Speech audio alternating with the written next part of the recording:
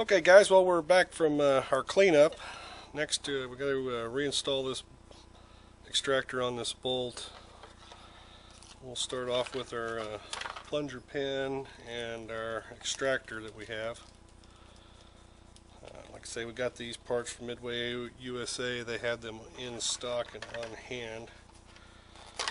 Normally kind of the accepted procedure for doing this is doing this in a bag, because this little extractor tends to go sailing if you don't get everything back in there exactly as you planned on. One thing I'm going to do is go ahead and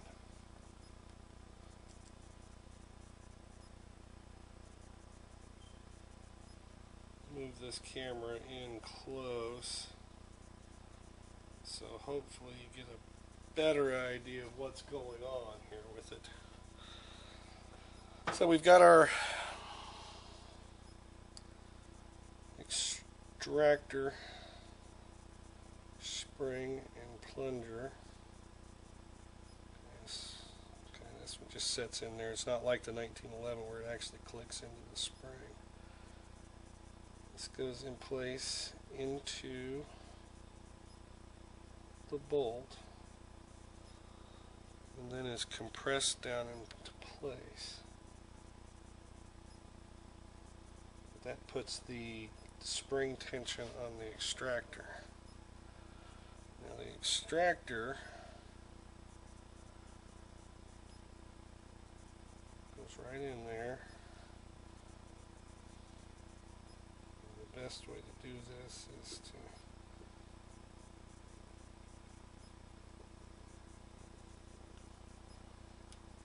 to have three hands.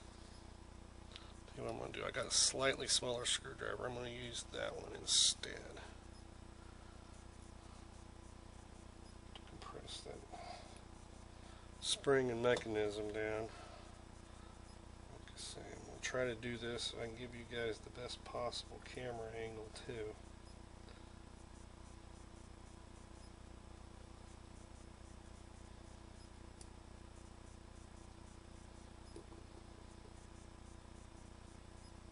Now what you cannot see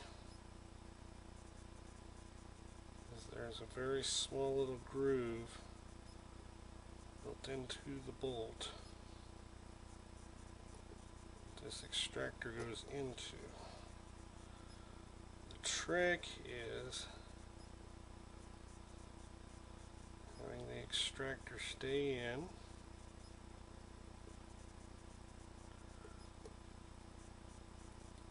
Place while compressing the spring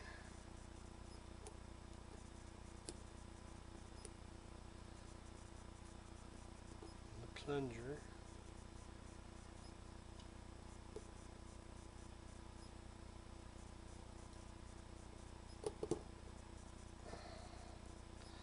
And not having all the parts go flying.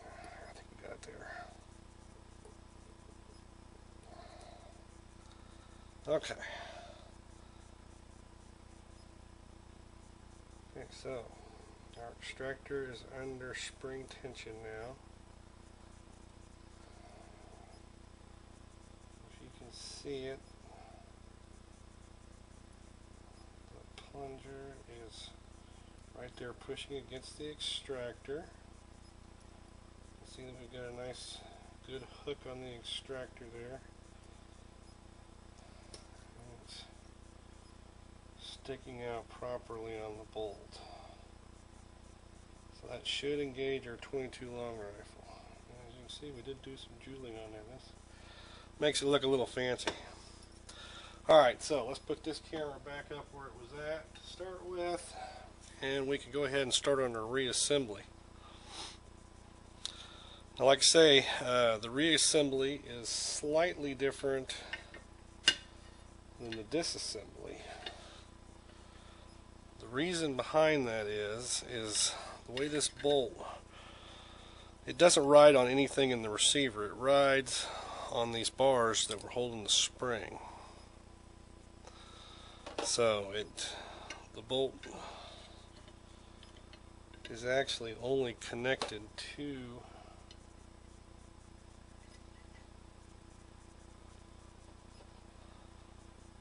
the frame via these two rails. Now, what the trick is with this is to get enough of the recoil spring onto the rod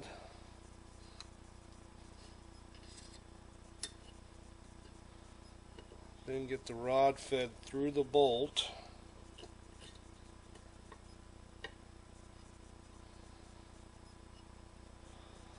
on both sides. What there is there's a small, just like there's a hole in the back of the receiver here, there's a hole in the front of the receiver there, and we'll take a look at that here in a second. But that's what allows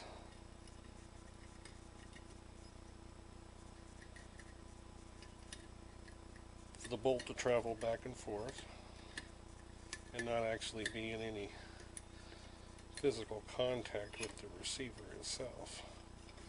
Like I say, the trick is to get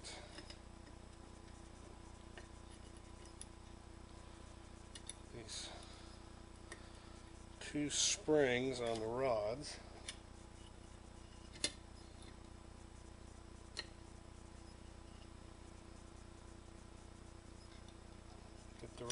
fed through.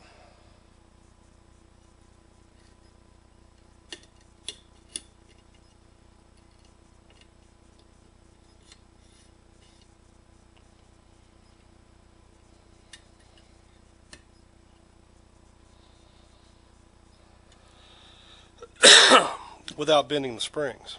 So then our set screws go in the back.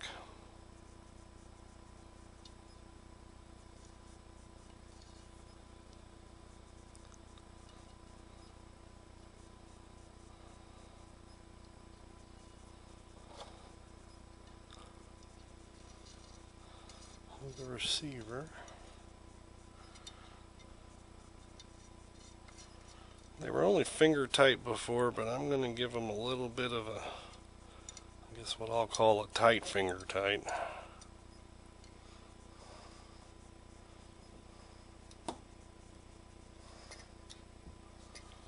Just nudge them a little bit with the screwdriver handle.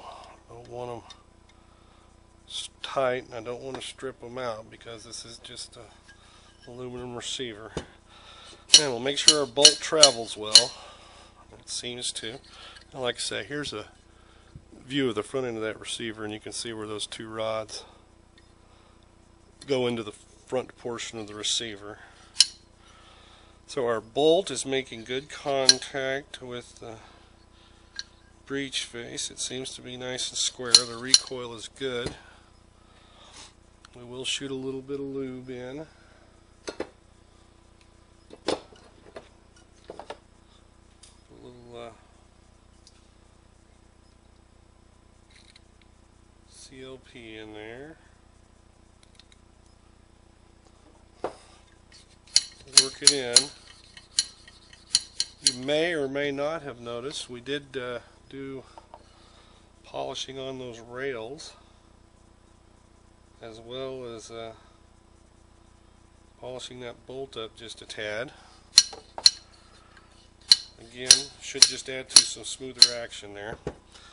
So we've got good smooth action with the bolt. So, looking through our trigger assembly, I noticed the magazines do fit a little tight, and it does have some raised edges on it. What we're going to do is just run a file on the forward edge of the mag well where those rough edges are at. Now obviously don't want to get too carried away.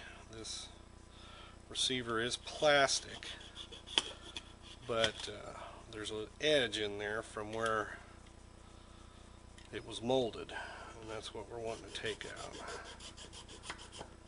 Just clean it up a little bit. See if that allows our mags to go in a little bit easier, which it does. This 30 round magazine, I just don't know that you're going to clean it up much. Do a little cleanup on the magazine itself too. But what I don't feel now is I don't feel any particular rough. I got a little one right there. I just want to clean those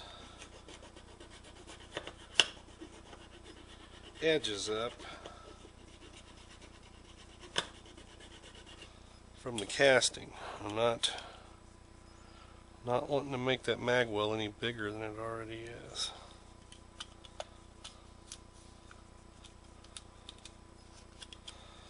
Just a little better.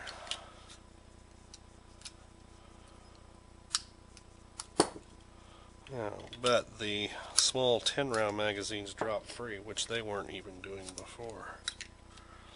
So there is some improvement there, which is exactly what we're looking for. Just a little bit of improvement, nothing much. As you know, occasionally with some injected molded parts you run into that situation where you get a little ridge. Alright, so got our hammer back in the fire position. We're going to go ahead and install our trigger group back into place.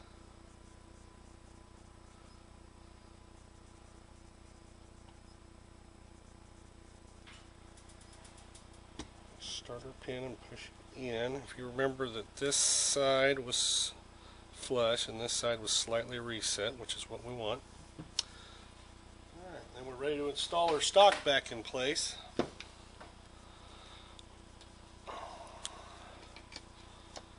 This is a free-floating stock, or should be. Anyway,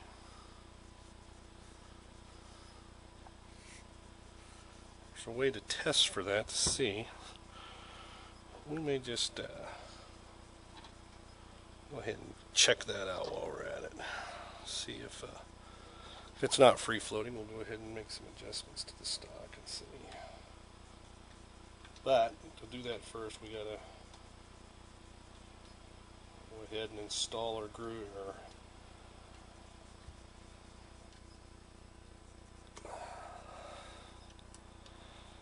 screws in place, have them tight where they would normally set.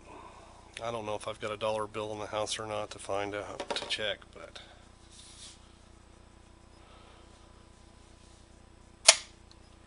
the theory is that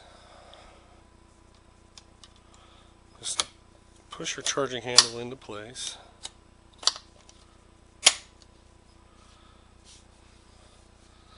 And that should have it back together.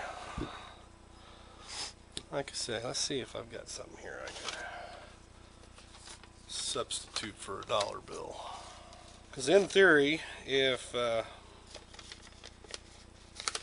we're truly free floating, should be able to take a dollar bill and run between the stock and the barrel. So we'll use our simulated dollar bill here, and we'll see what we can do.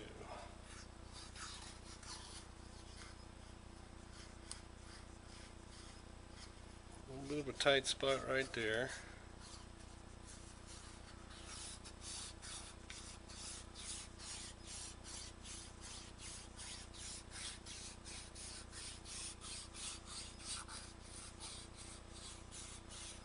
Okay, so pretty good. We're able to That one spot right there. It's right there where it says 22 long rifle.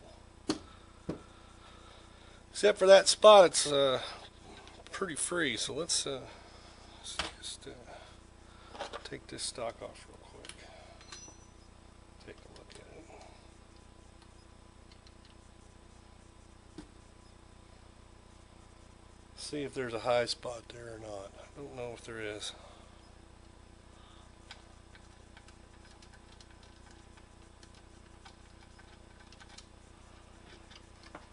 Gotta remember too, we still got sights to put on this gun, so first thing we'll do is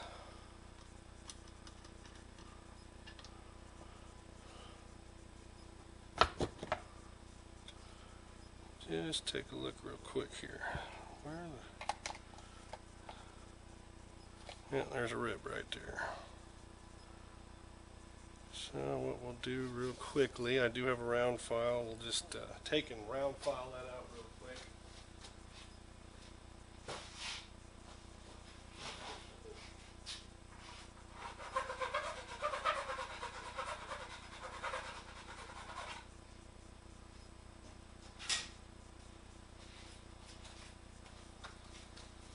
It's a nice thing with a plastic stock. It doesn't take much at all to take care of that.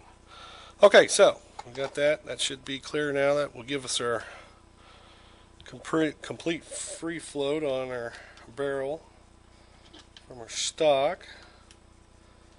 And then all we have left to do is just drop some sights on this.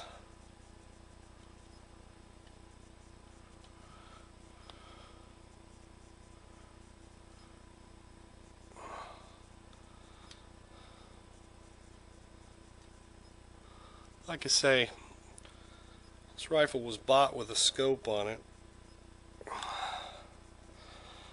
and someone had modified the rear sight, and the leaf or whatever it was that was originally there is no longer there. So what we had to do was we just went and bought a complete fiber optics sight set from it's Williams Fire Sights, and we're just going to completely replace both the front and the rear sight with those. So simple removement of the rear sight. Front sight should be the same, single screw holding it in place.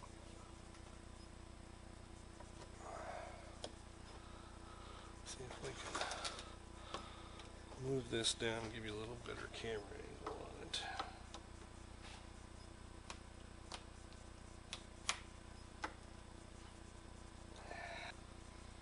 Alright. With a little bit of resistance, it comes free. So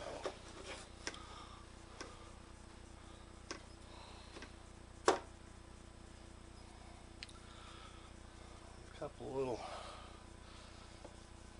places where we clean the dirt up off that barrel.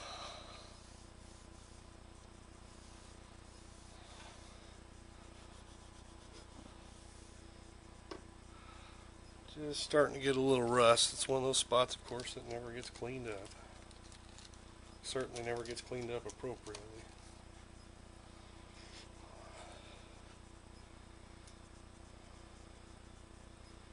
So with the Williams Fire Sights, you get a front and a rear fiber optic sight, which is a direct replacement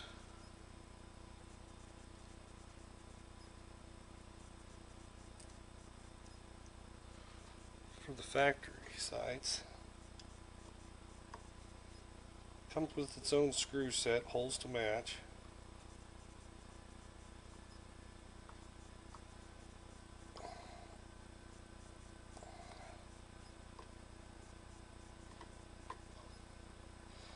You want to use the screws that they send with it though, because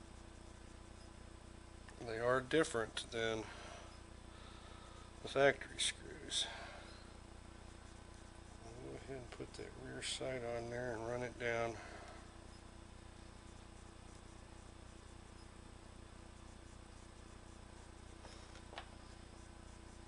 To about the halfway mark. I mean, obviously the only way we're going to get this truly sighted in properly is to take it out to the range and shoot it.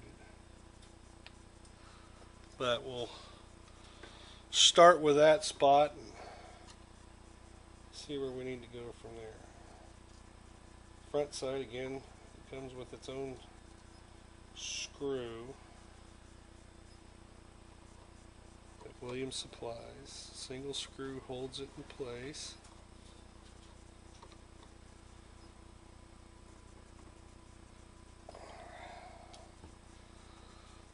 Tweak it into place, and there we've got the sights replaced with fiber optics. Got a little touch up to do on this gun. We want to go over and clean up a few dirty spots on the receiver and stuff, but all in all, we've got it back together. We have yet to go out and test fire it, which is the next thing we do. Anyway, this is the Remington 597 with a repaired extractor and new Williams fire sights. I hope you guys find this interesting. We'll talk to you later. You have a good day.